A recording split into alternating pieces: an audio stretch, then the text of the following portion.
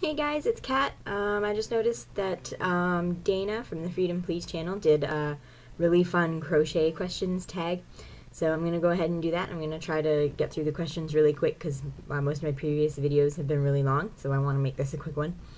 So first question, how long have you been crocheting? I've been crocheting for I think about 2 years now. No, not very long. I think it's been about 2 years.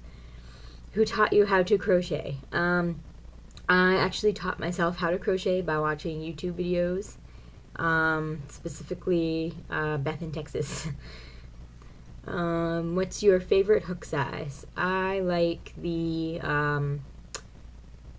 size J, 6mm I think it is. I use mostly. And I use the Boy brand hooks.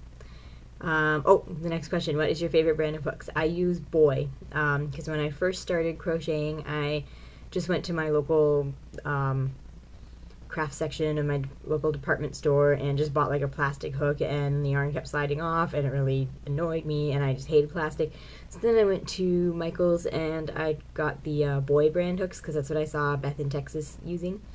So I started using those, and that's all I have used since. I love them, but I do want to try the bamboo hooks. They look pretty good, and I'm pretty good with wooden knitting needles, so I think I'd be pretty good with bamboo hooks, so I want to try those sometime.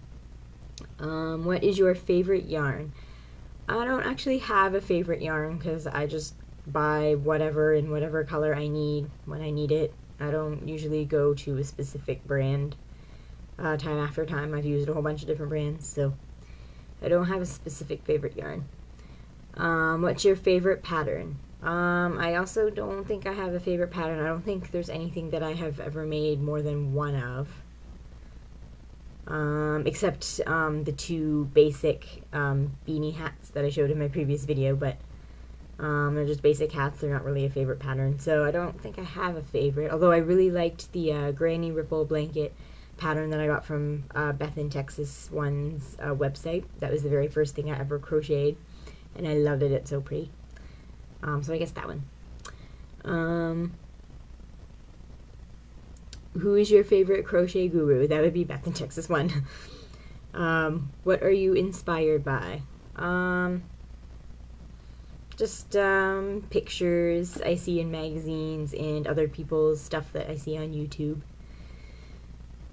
What do you use for a stitch marker? I actually don't use stitch markers. I don't know if that's a bad thing, but I don't use stitch markers. I have never used one. I just go and I don't mark anything. What was the highest amount you paid for one skein of yarn? I think the most I've ever spent was about $10 for one of those really big, like 1 pound giant skeins. How many times have you redone a project before you got it right? I don't think I've ever had to redo a project. I'm pretty good with following patterns and getting it okay the first time, so I don't think I've ever done anything more than once. Do you know how to read patterns? Yes, I do. That was one of the first things I taught myself because I'm not really a freestyle crocheter. I need to have instructions to tell me what to do, so I had to learn to read patterns. How do you feel when you're in a yarn store? I feel very excited and inspired by all the colors, and I just love touching all the yarn, and it's just fun being in a yarn store. Do you think you're a yarnaholic? Not quite yet. I think I'm getting there. I only have 2 large storage containers of yarn right now. I don't really go out and like buy yarn just for the sake of buying yarn. I usually buy yarn specifically to projects that I plan on making, so I'm not really a yarnaholic yet, but I think I'm getting there because there are times when I see yarn on sale and I have to buy a couple of skeins, but I don't buy as much as people I see on YouTube doing their yarn hauls and stuff, so I'm not yarnaholic yet, but I'm getting there. Do you have a lot of yarn but still feel like it's not enough? No. I have a couple of storage boxes of yarn, that, as I just said, and I feel it's enough for now.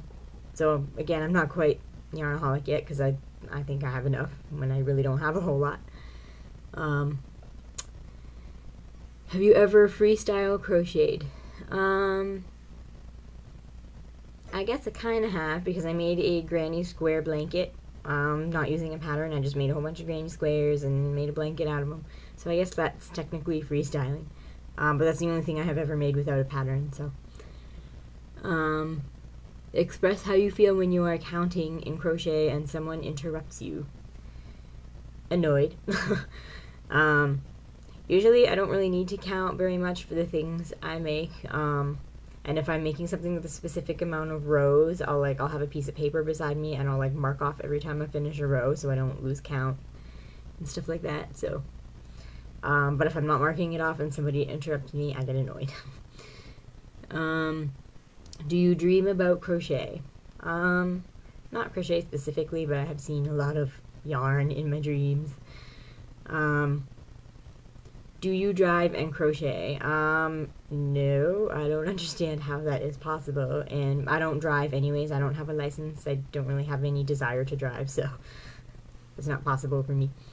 Do you crochet at work? I don't, but I have been considering bringing some of my stuff to work to do on my breaks and stuff. There's a lady at work that knits, so I've been considering doing that too, but I haven't actually done it yet. Do you dislike it when you have a simple pattern, but it is hard to follow due to the way it is written? Yes, I dislike that. I hate, there are sometimes I have to read a specific part of a pattern over and over and over again to figure out what exactly it's asking me, and then when I actually do it, I'm like, oh, that's it? That's all it was asking me? So, that's really annoying. How many UFOs, unfinished objects, do you have? Not many, actually. I have a scarf that I started a year ago and then stopped because I got bored with it. And I have an unfinished tote bag that I was knitting, and I just stopped knitting because knitting annoys me. And I think that's it. I don't think there's anything else besides those two. Do you travel with your hook and yarn? I don't really travel much. I go on short little road trips with my husband now and then, but we don't do much traveling. But if I did, I would bring my hook and yarn. And those are the questions. I don't like to tag people, but if anybody is interested in doing this, go right ahead. And happy crocheting.